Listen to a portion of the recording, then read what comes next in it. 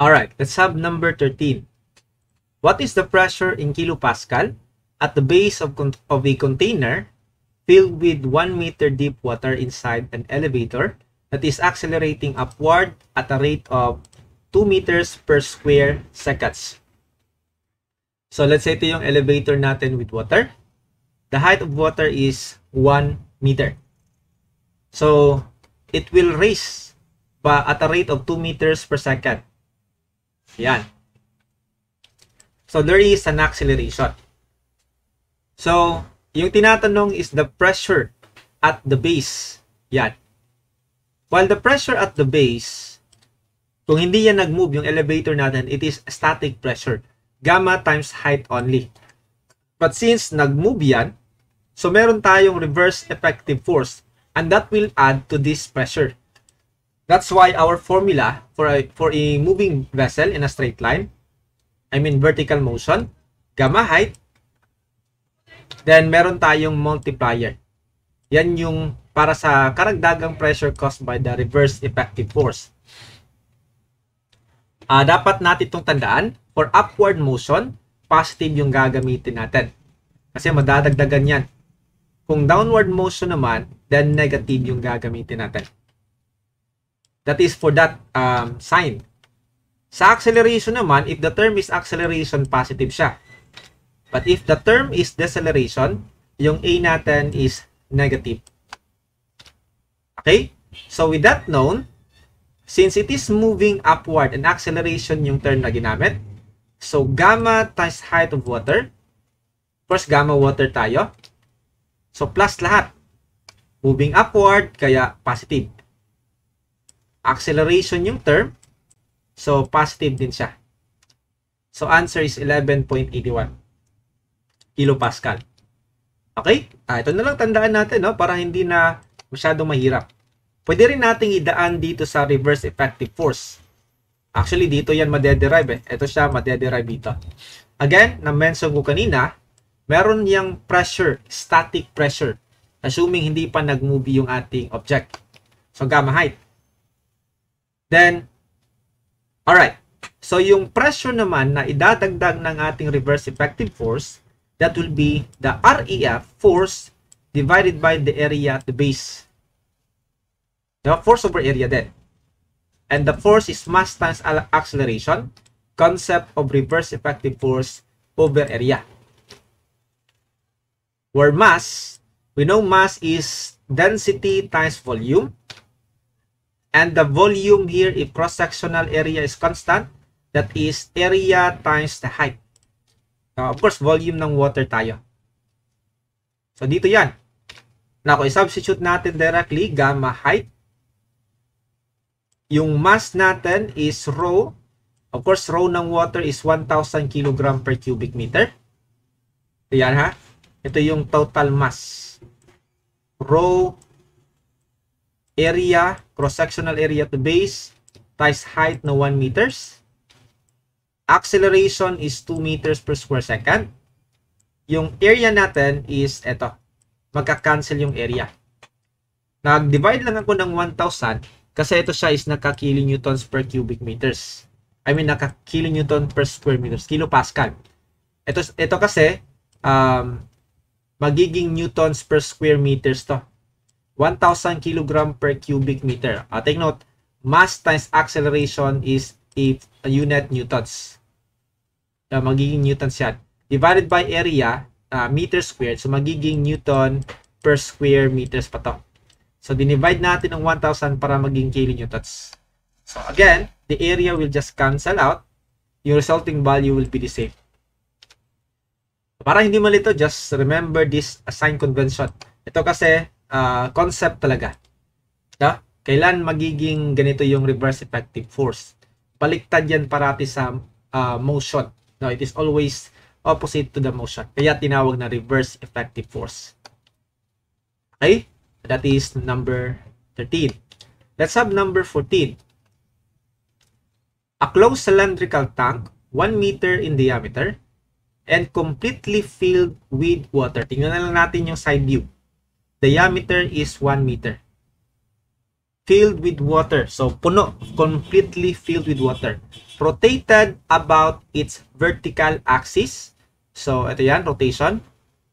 At 120 RPM. Compute the increase in pressure at the rim of the tank. So, increase of pressure. So, pag ni-rotate natin yan, then completely filled with water siya, or walang air. So, meron tayong imaginary paraboloid sa taas dyan.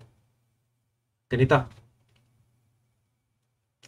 Okay, of course, yung vertex natin magsa-start talaga dito because walang hangin. Wala siyang hangin. Magsa-start tayo dito. So, eto, tawagin natin Y. That's the height of paraboloid. So, yung increase in pressure, it is only gamma height. Gamma times the increase in imaginary height. Ganun siya. So, we only need the value of Y. And madali yan using the formula.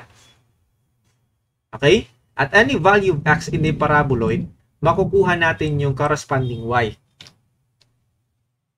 At that is a function of omega. Yung omega natin, RPM pa siya, revolution per minute. Convert natin to radians per second. Ito yung conversion factor. And every 2 pi radians, we have 1 revolution. So that will cancel. Yung minutes natin convert to seconds, and every 1 minute, 60 seconds. So, automatic, i-multiply mo lang dyan is pi over 30. Converting RPM to radians per second. 2 over 60 is 1 over 30 kasi. So, magiging pi over 30 yan. Ito yung lalabas na unit. And ito yung kailangan natin for this formula. Okay? Omega, 12.566. Yung X natin is the radius, and that's half of 1 meters, or 1 meter. So, 0.5. 2 times gravity. The resulting value is this one. We want the change in pressure, increase in pressure at the rim. It can be here, it can be here. It doesn't matter. Basta, meron tayong dinagdag na imaginary height. So, gamma height lang yan. Gamma for water. And the change in height or additional height is the value of Y. 2.012. So the answer is 19.74 kilopascal. Okay. Number 15. Dito naman tayo. An open cylindrical tank, 1.3 meters in diameter and 2.1 meters high, is 2/3 full of water. So, merong tubig, pero 2/3 lang siya sa height. 2/3 of 2.1, yung kanyang depth of water. Okay? So, makukuha natin, tawagin ko siyang D. So, that is 2.1 minus 2/3 of 2.1. Or simply 1/3 of 2.1, that's 0.7. So, the tank is rotated at 87 revolutions per minute about its vertical axis. So, papaikutin natin dito. So, by the way, the radius of the tank is half of that. That is 0.65. So, in still motion, I mean, kung wala pang motion, ito pa siya. Kung papaikutin natin siya, paikutin natin siya at an amount of 87 revolutions per minute. So, tanong pala dito, obtain the volume of liters. I mean, the volume in liters of water spilled. Pag papaikutin natin siya, meron siyang spillage. Actually, we need to check that one pa, no? But based on the problem, sigurado tayong may spill talaga kasi yan yung hinahanap. Okay? Unless kung may choices dyan na 0, pwedeng wala palang spillage. Pero walang choice na 0, kaya siguradong may spill ito. So, assuming yung vertex ng ating paraboloid hindi nag-touch or hindi lumagpas sa ating tank. Pwede kasi yung case dyan, lumagpas siya. I-assume muna natin. We can check on that by calculating the value of Y. The same kanina. Kunin muna natin yung converted value ng 87 revolutions per minute. So, simply multiply that one by pi over 180. Pinakita ko lang yung conversion para alam nyo, no? I'm assuming na yung nanonood dito ngayon, back to basic, no? Sa ginagawa kong presentation. So ngayon, makukuha natin yung y. Like what we did kanina. Yung x natin is the radius. Omega is ito. Force G is gravity. So 1.788 meters. The height of tank is 2.1 meters. Mas maliit siya. So ito talaga yung magiging case. Alright? So wala ka nang, hindi na pwedeng lumagpas yung ating paraboloid sa taas ha. Kasi open vessel yan. Unlike kanina, no? Lumagpas siya imaginarily. Pero dito hindi pwede. Up to dito lang talaga. Kasi magsispill na yan. No? Lalabas na talaga siya. Unlike sa previous problem, close tayo kaya meron siyang imaginary height. Now, yung way ng pag-check dito kung may spillage ba talaga is to determine or to compare this one sa y over 2. Ito, 1.788 over 2 is 0.894. Yung d natin is only 0.7. Mas malaki siya sa d, the height of air. Okay? Then, ano yung magiging conclusion? Pag mas malaki yung y over 2 sa d, may water spillage talaga. No? Parati yung ganun. May water spillage. In this situation, hindi siya lumagpas dito. Hindi siya lumagpas yung ating tawag dito, vertex. Now, bakit ganun, sir? Kung ito yung y natin, ito naman yung y over 2, the water line, y over 2, mas mababa siya dito. Yung d natin is only 0.7, yung y over 2 is 0.894. Mas mababa yung level niya. Ito. Ito kasing level na yan, that is the water level final na after natin siya pinaikot.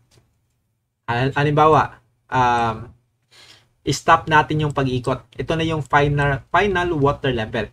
This is the y over 2. So, itong difference ng water na yan, ito yung spill. Now, in this condition, that is the water spill. And kung tingnan natin yan sa 3D, it is just a cylinder with a diameter d and thickness nito is y over 2 minus d.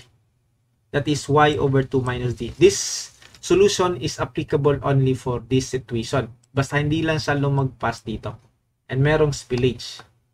So, we can define that water spillage. Again, yung part yan. That is simply a cylinder, no? So, base area or a prism times the height. For the base area with diameter 1.3, pi over 4 times 1.3 squared. The change in height or yung thickness is y over 2 minus d. Okay, ito yung thickness natin. Where y over 2 is 0.894 minus d na 0.7. So, kuha natin yung volume of spill. In cubic meters, in liters, multiply that 1 by 1,000. Again, this solution is applicable only if hindi yan lumagpas sa ating base. Mas general ito. Pwede, kunin natin yung volume of air initial. Halimbawa lang lalagpas ito. Mas mahaba yung y natin dito. Halimbawa, lalagpas siya. Kunin mo yung volume of air initial and volume of air final. Yung volume of air final dito is this paraboloid. Dito naman, cylinder lang siya initially. No? So, other solution, mas general to kung lumagpas na yan. That is volume of air final. Of course, mas marami yung air dito. Minus, by the way, this volume of air in that condition is a paraboloid. Ito yung formula ng volume of paraboloid. Pi r squared over 2 times the depth of the paraboloid y. Okay? Minus final pa. Tatanggalin natin yung final. So, yan yung nawalang tubig. Mag-spill. Halimbawa, kung lumagpas yan, lumagpas talaga yan, then yung volume of air final natin, ito lang. Tatanggalin mo yan. Hindi yan included. no? That will require as an SPP. A different story ni siya. So, volume of spill is, again, the final air, that one, is the paraboloid. Pi times the radius is 0.65 squared over 2. Yung y ng paraboloid is 1.788. Then, minus the air initial. Yung initial air natin is just a cylinder. So, pi over 4 times the diameter squared. The height, of course, yung height nito. This is 0.7. The same results, 275.5 liters. So, that is 275, that would be 273, no? Nag-round off lang ata tayo. Nag-round off tayo. Ano, 257 pala. Sorry, 257.70, 257.5. Nabaliktad ko pala, no? 0.257. Let me correct lang this one. Nabaliktad ko pala yung numbers. Ganun talaga.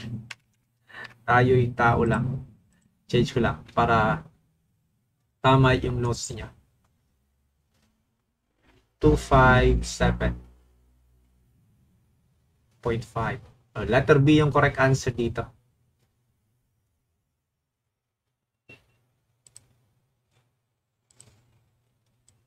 $257.